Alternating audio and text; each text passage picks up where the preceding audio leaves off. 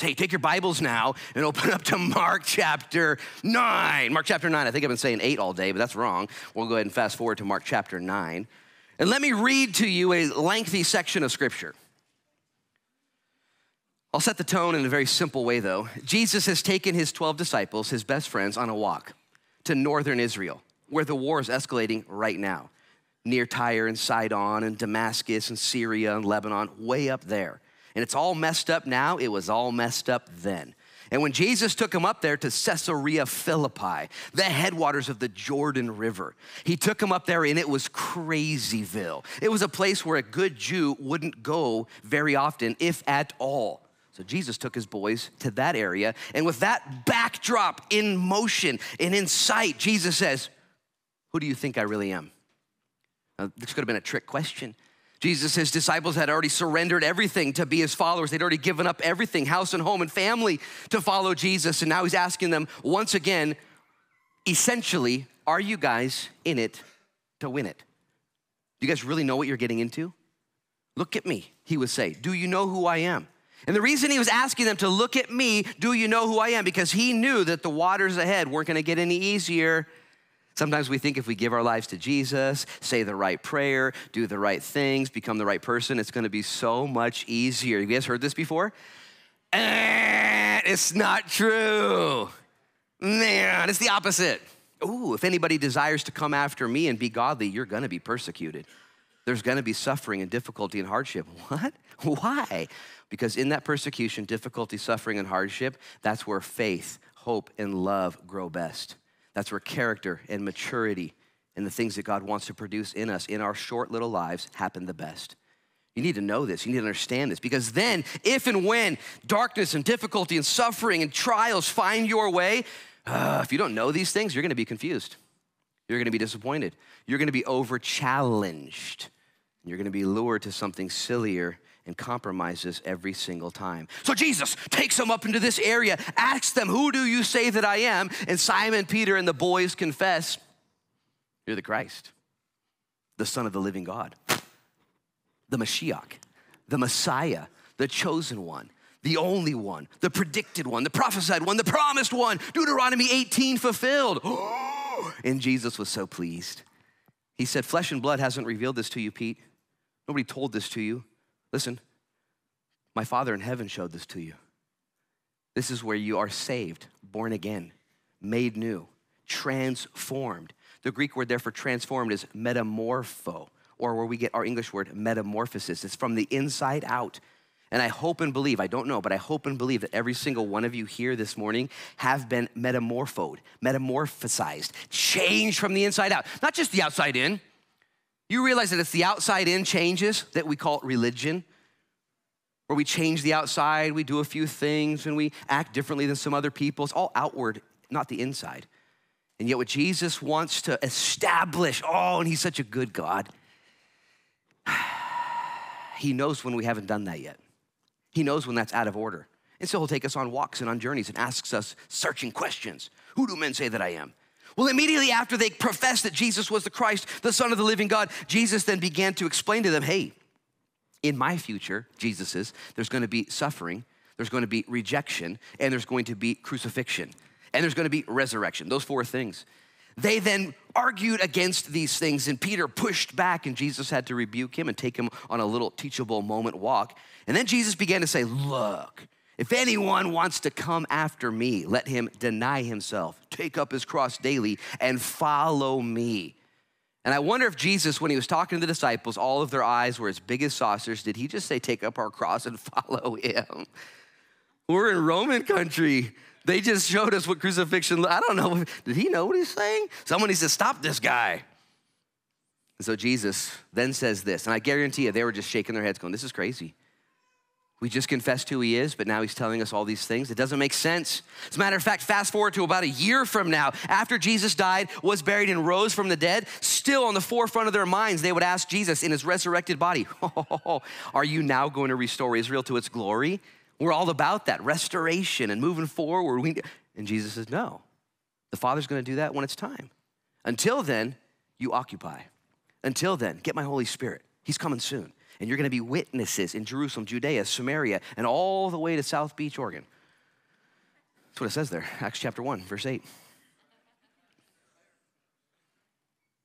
And now in chapter 9, Jesus, being the master shepherd, the master teacher, the master friend, knows his disciples are perplexed. They're perturbed. They don't know what's happening. And look at verse 1.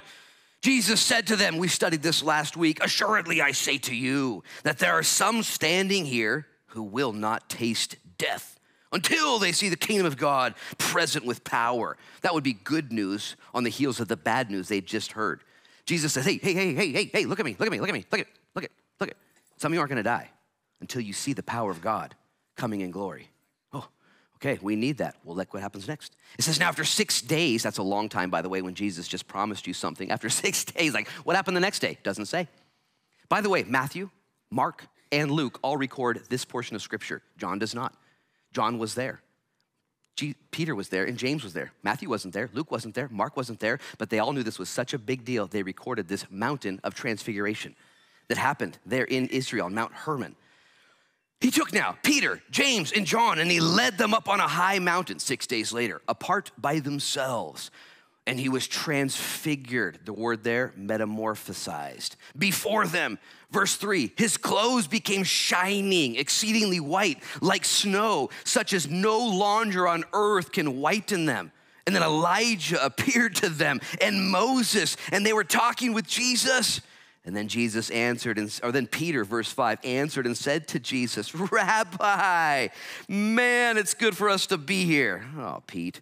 And let us make 3 tabernacles. Those would be dwelling places, places like tents, one for you, one for Moses, and one for Elijah. Because he did not know what to say, for they were greatly afraid.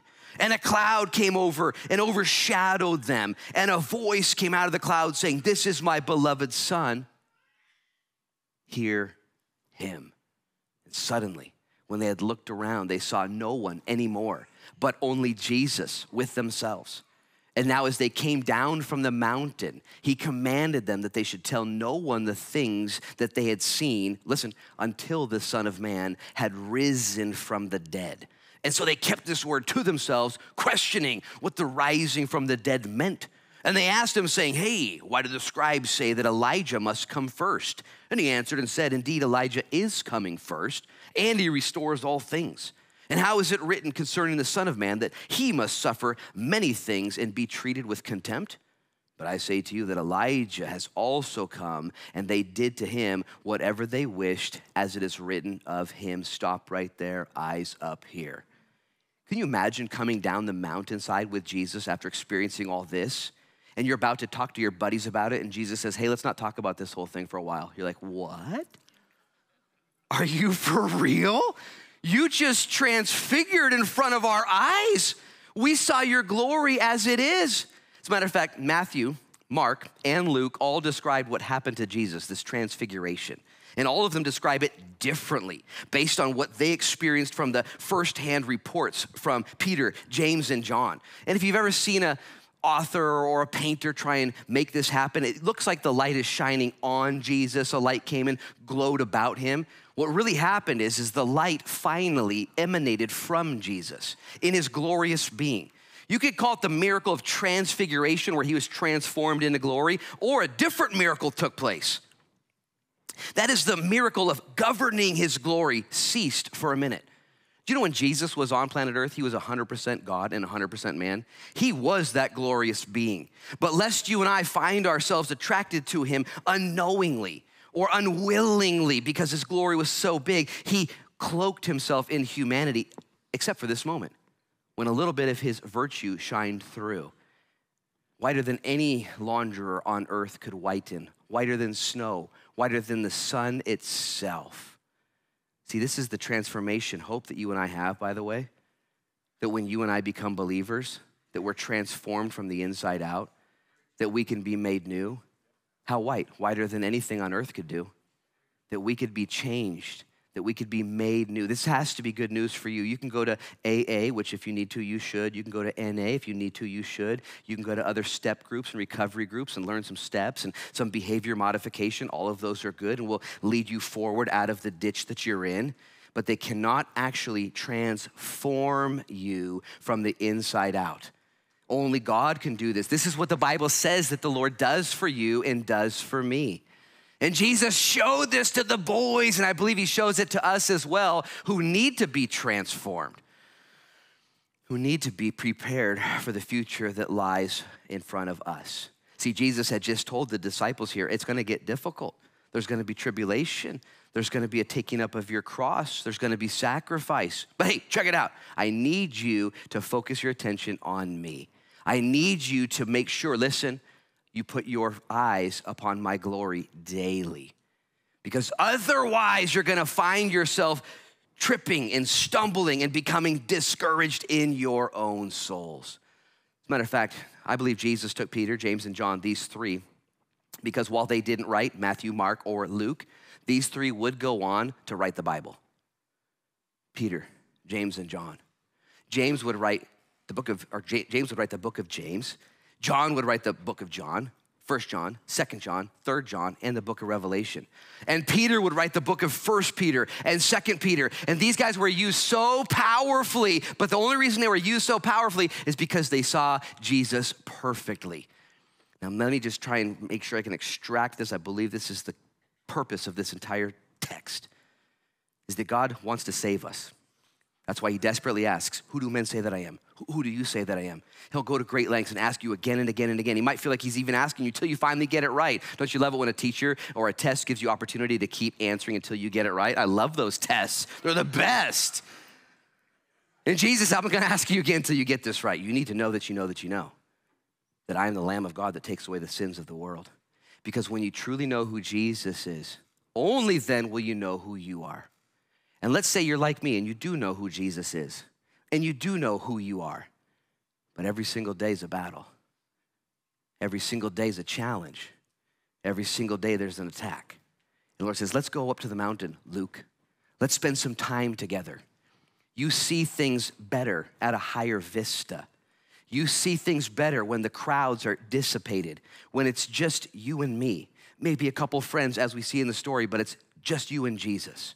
And if you're like me and you are in battles and there are attacks and there are tests daily and it's not getting any easier, it's these times set apart. Listen, not so you can show up to Jesus and show him your glory, your virtue. Isn't that a temptation? Man, the Lord, he just wants me to get stronger. He wants me to figure things out.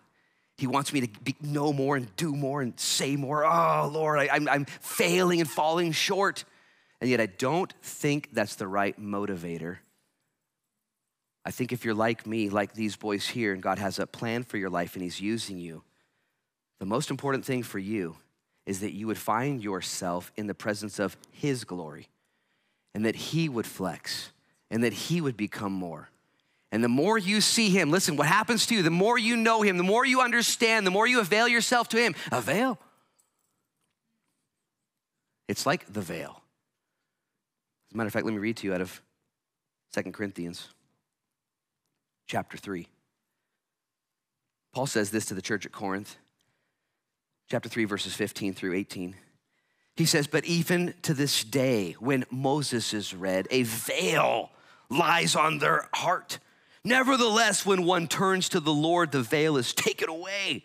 And the Lord is the Spirit, and where the Spirit of the Lord is, there's liberty. Verse 18, but we all with unveiled face, beholding as in a mirror the glory of the Lord, are being transformed into the same image from glory to glory, just as by the Spirit of the Lord. Stop right there, eyes up here. What is Paul saying to the church at Corinth? He's saying, guys, gals, the veil's been removed. The veil of Moses, where they didn't understand all things. We now with unveiled face, we can see what? The glory of God. And when we look at the glory of God and behold him, the Bible promises you, and it tells to me that we're being changed from glory to glory. How? By exposing ourselves to the Lord, by spending more time with him. I think this is so important, especially in today's day and age, where the challenges are real, the risks are high, the needs are many. What are we gonna do? I'll tell you what we're gonna do. We need to spend more time at the feet of Jesus Christ. You must spend time gazing upon his glory. You don't have enough in and of yourself. You can't become more. You can't do it. It's not about you. It's not about Peter, James, or John, or Elijah, or Moses. Peter here in this moment interrupts what's going on. There's a talk going on. Elijah and Moses talking with Jesus, and Peter yells out, "Hey!" Can you imagine Jesus talking to Elijah and Moses? Like, oh, sorry, guys. Yeah, hey, Pete, not right now, Pete. Come on, man, this is crazy. Can you see what's going on? Hey! Pete. And Jesus says, Elijah, Moses, I'll catch up with you guys. I'm so sorry. I got to talk to Pete. And Pete says, it's so good that we're here. Is it, Pete? Is it, Pete? And Pete suggests that we make 3 tabernacles, not 3 altars. 3 altars would have been offensive too. An altar is a place of worship. Let's worship. Let's worship you and you and you. Bet you can't worship Elijah and Moses. But he didn't even say let's worship Jesus. He said let's build a tabernacle. Let's build a tabernacle. That's a tent. In other words, what Peter's saying, this is so sick. I'm not going down the mountain. I love it here. Let's hang out for a while. I like this environment. I like it here. And the Holy Spirit, the Father in heaven, comes and interrupts Pete. Aren't you glad when God interrupts you from being a dum-dum? I'm not messing with you. Like that should be your prayer daily. It's like, Lord, high control me, okay? I always pray this prayer with people. I said, Lord, keep me on a short leash. Like, don't let me get out of there. You see those dogs on a long leash? Not this guy. Keep me right here, Lord. And Peter starts saying dumb stuff, and the Father shows up and says, hey, this is my Son, in whom I'm well pleased. Then what's he say? Hear him. Now, I got a lot of stuff to say about this. Elijah represents the prophets, okay, the prophetical word, the power, the miracles. There are some believers today that love the powerful and the prophetic and the miracles. I love the powerful, prophetical, and miracles as well. I'm glad that's part of the kingdom of God. They're flowing right now. The Spirit's not ceased. The Spirit is flowing. Those things happen. People get healed all the time. Miracles happen all the time. There are some people, though, that want to build a tabernacle around Elijah, if you would, and say, let's go ahead and bring this into fruition. There's also some people who want to build their tabernacles around Moses. Moses represents not the prophets or the powerful, but the law, religion, and all the to-dos and the to-don'ts and regulations. Don't raise your hands, but have you ever been around a Christian or a believer that's really religious and loves all their systems? And sometimes we want to worship God through our systems, and sometimes we want to worship God through our power and our prophets and all these other things. And yet in this context here and in this story, the Father comes and says, hey, don't do that. Hear him. Which I would say is so simple. How do we hear God's voice? A couple different ways. Through his Holy Spirit. We hear through creation. Psalm 19 tells us that. We hear through one another, through the body of Christ. But the primary way that you and I are to walk through this life is through God's word already been given to us. To know his voice, to hear his voice, to walk in his word. His word is a lamp for our feet. It's a light for our path. How are you going to know the glory of God? How are you going to continue to bask, like it says in 2 Corinthians chapter 3, with an unveiled face, beholding as in a mirror the glory of God? I believe firmly that this story was preparation for the lives that Peter and James and John were going to live. They needed to know that they know who Jesus Christ was in order that they could be used. As a matter of fact, Peter, when he wrote his second epistle, he says it in an interesting way. This is his own words. If you have a Bible, you can turn there or just look at the screen. It's a long section. This is 2 Peter chapter 1, verse 12. He says, for this reason, I will not be negligent to remind you always of these things, though you know them and are established in the present truth. Peter's a pastor here, reminding the congregation what they already knew. He says, yet I think it is right, as long as I'm in this tent, to stir you up by reminding you, knowing that shortly I must put off my tent, just as our Lord Jesus Christ showed me. Stop right there, eyes up here, just a sub-thought. Peter's saying, I'm just gonna tell you guys what you already know while I'm here, before I die. He didn't say before I die, he said before I put off this tent, just as the Lord told me. Did you know when Elijah and Moses were on the Mount of Transfiguration, years before Peter said this, that Moses and Elijah were talking to Jesus, Luke only, Matthew not, Mark not, Luke only tells us that they were talking about a certain subject. What subject was that? Jesus putting off his tent, dying. What was the conversation of topic? The law? Moses standing there asking Jesus, hey, is everyone following the law? How's the religion going? Everything going great over there? I did a real good job, didn't I? No, that's not what they're talking about. Or Elijah talking about the powerful and the prophetical. Hey, other prophets, is all this happening? No. Elijah and Moses both pointed to Jesus Christ, asking him and preparing him, if you would, for Jesus' upcoming death. The same thing Jesus talked to them at Caesarea Philippi about, that he would be suffered, that he would be rejected, and he would be crucified and die. The word there that Luke uses as Jesus talked about his death is the word that we get, our English word, exodus. It's a real cool word to talk about death. Because we don't like talking about death, do we? It's scary. I did a memorial yesterday for Jackie Dino. And we all who celebrated her life, we knew that she wasn't with us. She had made an exodus from this life, and she had been delivered and was now with the Lord in glory. And we who are believers have this same hope. Peter here on the Mountain of Transfiguration. Jesus tells him, you're gonna die too. Look at verse 14. Knowing shortly I must put off my tent, just as our Lord showed me. Look at verse 15. Moreover, I will be careful to ensure that you always have a reminder of these things after my decease. Verse 16, he quotes now the Mountain of Transfiguration. For we did not follow cunningly devised fables when we made known to you the power and the coming of our Lord Jesus Christ. But we were eyewitnesses of his majesty.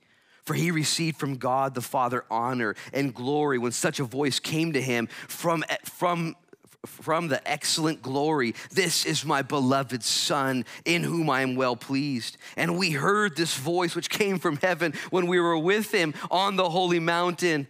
And also, so we have the prophetic, listen, and so we have the prophetic word confirmed, which you do well to heed, as a light that shines in a dark place until the day dawns and the morning star rises in your hearts.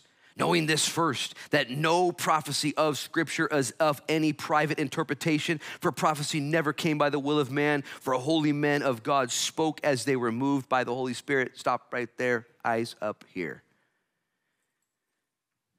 Peter, in his last book, writes to the leaders of the church, to the pilgrims that had been dispersed, the ones suffering. He says, we didn't come up with cunningly devised fables, but instead we told you the glory of God that we witnessed on the holy mountain. God overshadowed us and told us what to focus on. This is my Son in whom I am well pleased. Hear him. And then Peter reiterates it and says, you know what we have? The more prophetic word of God. That's what you're to be about. That's what we're to be about. That's how we're to be about in our lives. Man shall not live by bread alone, but by every word that proceeds from the mouth of God. And you and I right now, we're in a journey. We're in a race. We're in a battle. And I promise you, the way you're going to stay strong and successful and joy-filled is not based on your own energies or efforts, period. The way you're going to stand immovable and unshakable is when you position yourself in the glory of God and remind yourself daily who he is. This has to be the way. Why did this happen? What's going on to the Mountain of Transfiguration? Jesus says it's gonna be rough sledding. Let's go for a walk. I need you guys to see something. Because there's gonna be a confirmation coming. That is, as it says in Romans, a pull of the world to conform you to its ways. There's gonna be pressure. There's gonna be pulls. There's gonna be distractions every single day. What does Paul say in Romans chapter 12? He tells you and me to beseech ourselves by the mercies of God as a living sacrifice, holy and acceptable to God. Verse 2.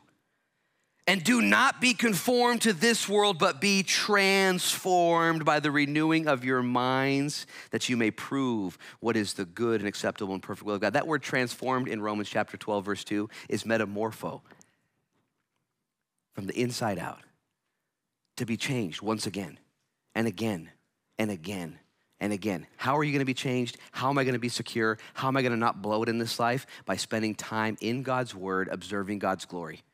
This is why we take communion every single Sunday. We can't forget what he's done. I'm gonna take communion at the 10 a.m. service. I'm the most blessed one. I'm gonna take communion at the 12 p.m. service. It's so rad.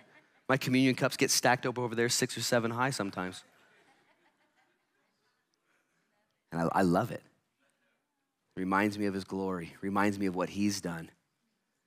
And I believe lest you and I find ourselves becoming discouraged. What does it say to the writer of the Hebrews?